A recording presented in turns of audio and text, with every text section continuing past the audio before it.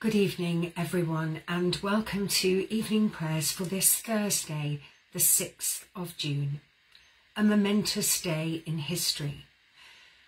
D-Day was the start of Allied operations which would ultimately liberate Western Europe, defeat Nazi Germany, and end the Second World War.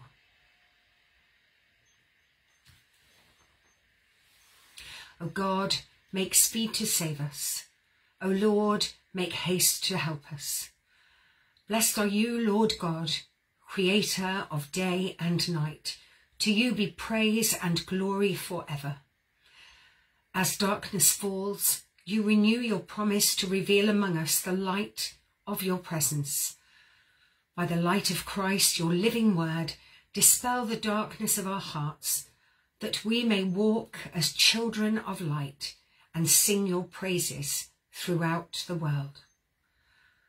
Glory to the Father, and to the Son, and to the Holy Spirit, as it was in the beginning, is now, and shall be forever. Amen.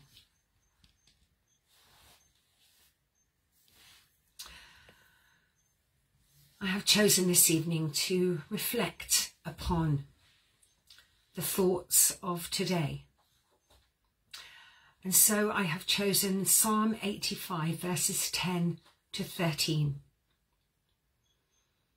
O mercy and truth have met, righteousness and peace have kissed. Truth sprouts from the ground, and righteousness looks down from heaven. The Lord will certainly give us what is good, and our land will produce crops. Righteousness will go ahead of him and make a path for his steps. Glory to the Father, and to the Son, and to the Holy Spirit, as it was in the beginning, is now, and shall be forever. Amen.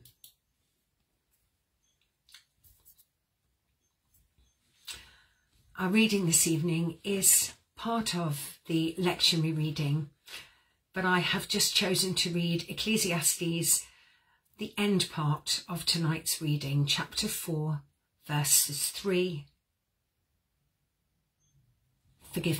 chapter 4, verses 1 to 3. Is it better to be dead? Again, I saw all the people who were treated badly here on earth. I saw their tears. I saw that they had no one to comfort them. Cruel people had all the power. There was no one to comfort the people they hurt. I decided that the dead are better off than the living, but those who have never been born are better off still. They have not seen the evil that is done here on the earth. This is the word of the Lord. Thanks be to God.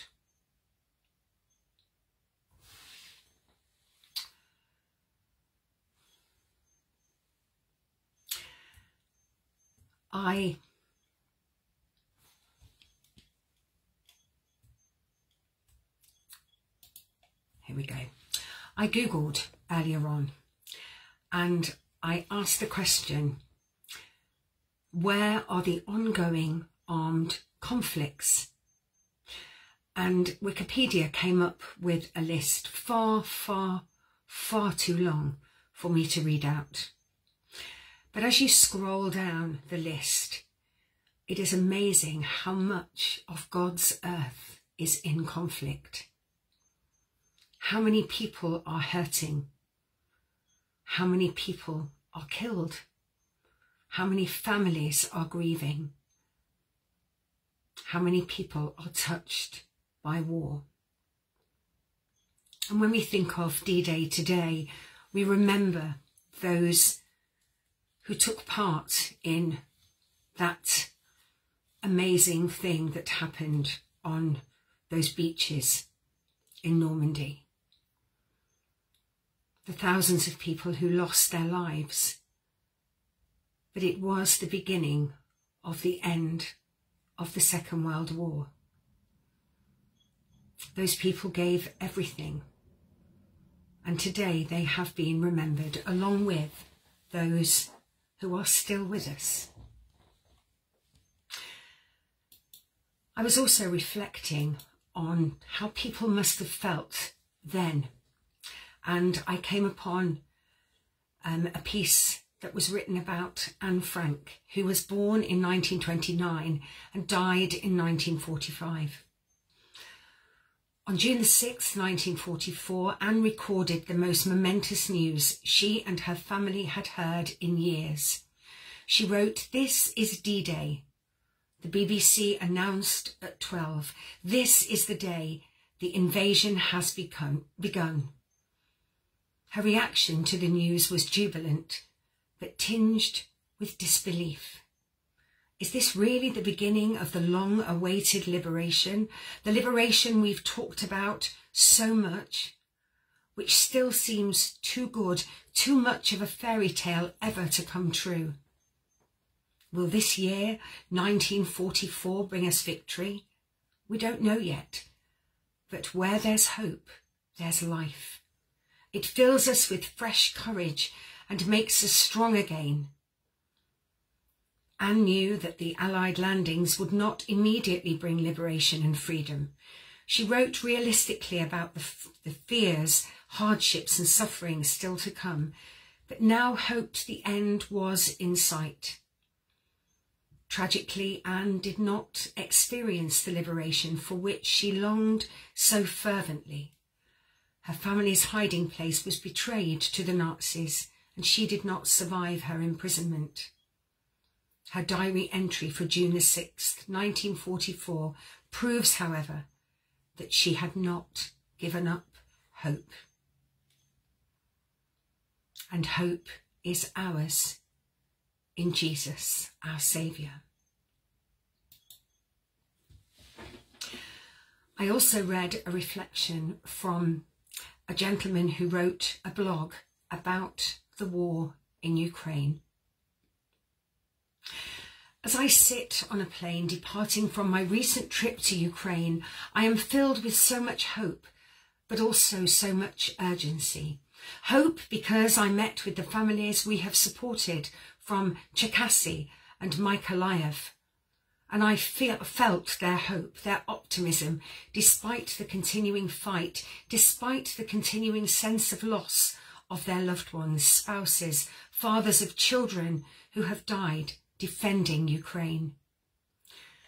Families have shared how their lives have changed since the healing base camps, how despite their loss they have been able to recover a sense of self, a sense of purpose in their lives, how they have chosen to climb the next mountain despite the pain. I also left with an absolute sense of urgency, as our world and politics have been filled with a dangerous sense of cynicism, a sense of an inability to change conditions for the better. The people of Ukraine continue to fight for their lives, for their country, for a return to peace. They need our help now more than ever. And we can all do more. We can all choose to do something to help those in need and help these families heal. We can support the Ukrainian people with prayers, with moral support through social media, and with supporting actions from governments around the world. And isn't that statement true of all the conflicts that are happening in this world at this time?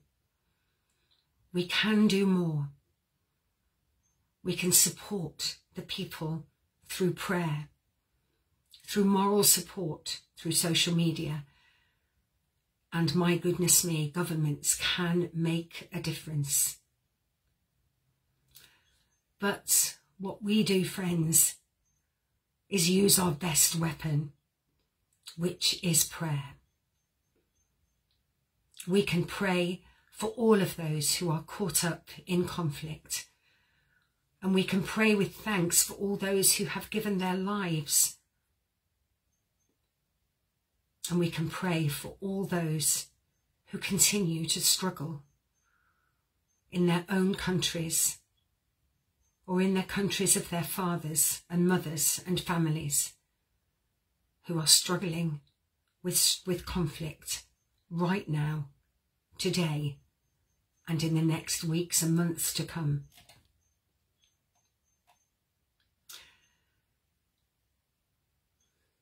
D-Day is an important day in our history and in the history of many countries who took part in that Normandy landing. And so today we give thanks for all those who surrendered their lives. But we also give thanks to the King of Kings, who gave his life for us, so that we might live, so that we might help to bring peace to this wonderful world that God created. Amen.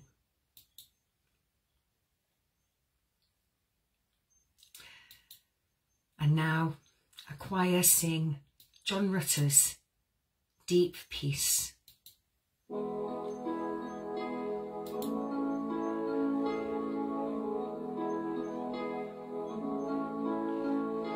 peace.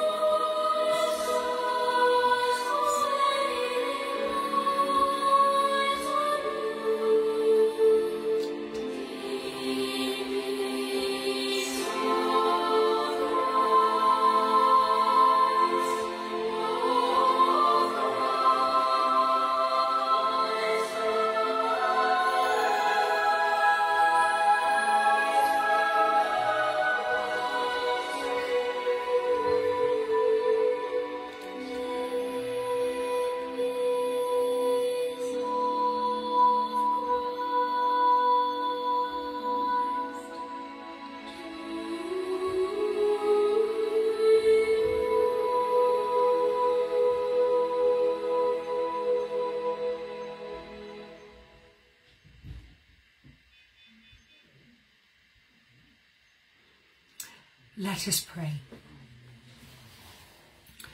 For in him all things were created, in heaven and on earth, visible and invisible. All things were created through him and for him. He is before all things, and in him all things hold together. He is the head of the body of the church. He is the beginning, the firstborn from the dead. For it pleased God that in him all fullness should dwell, and through him all things be reconciled to himself. Glory to the Father, and to the Son, and to the Holy Spirit, as it was in the beginning, is now, and shall be forever. Amen. I don't know if any of you read the URC daily devotions. Today was a beautiful prayer from the Brigadine sisters in Australia. God of peace, may we become peacemakers by feeding the hungry, welcoming the stranger, planting kindness and nurturing peace wherever we are. We pray because of our love for creation and because of our trust in a loving God. Above all, we pray for an end to violence and for peace throughout the world. God of justice, may we become justice makers by sharing goodwill, upholding the rights of all beings, sharing our gifts and nurturing justice wherever we are. We pray for these things with humility because of the hope that is within us and because of our faith in the ultimate triumph of good over evil. Amen.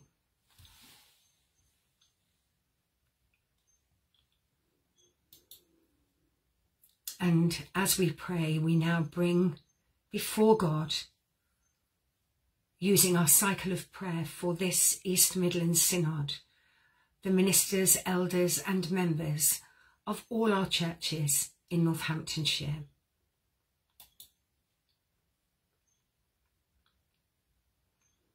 As part of our prayers each night, we pray for a peaceful resolution to situations where conflict is rife across the world.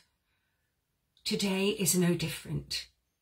We pray for peace in our world again.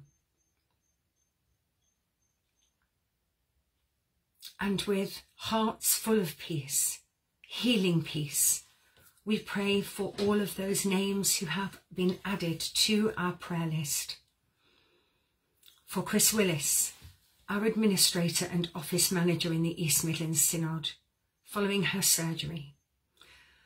For Elaine Dray, secretary of our former Ermine URC, in her pain and anxiety as she awaits surgery. For June Pevy. For Graham Garleb, following surgery and giving thanks for the medical team and praying for his recovery. For the Reverend Caroline Andrews, for Roger Allen and the Reverend Ruth Allen in her care and concern for him. With my parents, Brian and Dorothy Russell. For Barbara Turner of Hollymoorside URC as she awaits surgery. For the Reverend Helen Wakefield Carr in her ongoing cancer treatment. For the Reverend Liz Adams. For the Reverend Hamish Temple for recovery from surgery. For Jean Schenk and for the Reverend Brian Schenk in his care and concern for her. For the Reverend Graham and Vera Maskery. For Father Andy, Moyniers parish priest. With Ankatea for her friend Bea. With the Reverend Claire and the Reverend Brian Davison for Susie, their daughter. For Cheryl and for Prince and the family in their ongoing care for her. With Andy for Mike, his dad, and for Liz and Ruth in their ongoing care of him. For John and for Irene as she continues to look after him. For Margaret Davis, secretary of our former URC Rose Hill, who is very poorly. And we pray for those who grieve, especially for my sister Carolyn on the death of her husband Steve. Also with my husband Paul and his dad Roy and all the family on the death of Paul's mum Pat. For those who grieve for Don Buxton, especially the Reverend Maureen Buxton. And for all who grieve for Bishop Alan Wilson, especially his wife Lucy and the family. And we pray for all those who grieve the passing of loved ones. Father God, we come to you tonight with hope in our hearts. Hope of light that will shine over this world that you created. A light that will shine in the lives of those who are hurting. A light that will shine with those who are struggling. A light that will shine with those who are caught up in war and conflict. A light that will shine as some remember lost friends and loved ones from conflicts before. Father God, history is important, but the future is where you want us to be. Help us all to live for you, to strive to make this world wonderful once more, to bring your light and your glory to this place, and to bring peace to this broken world. Father God, bless us all as we continue to strive for all that you want us to do. In your name we pray, Jesus Christ, our Saviour. Amen.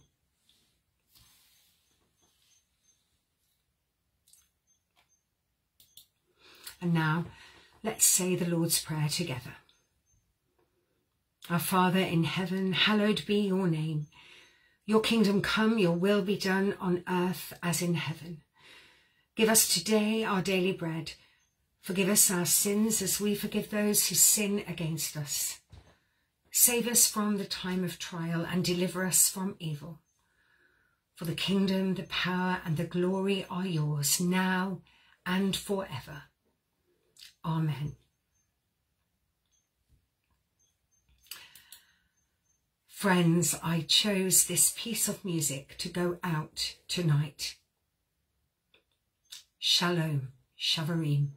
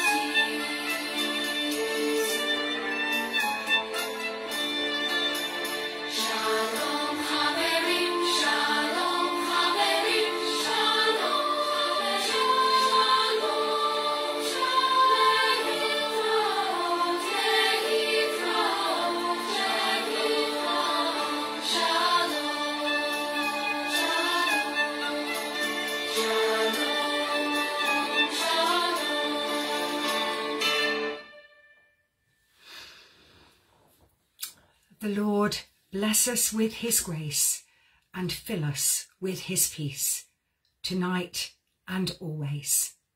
Good night and God bless.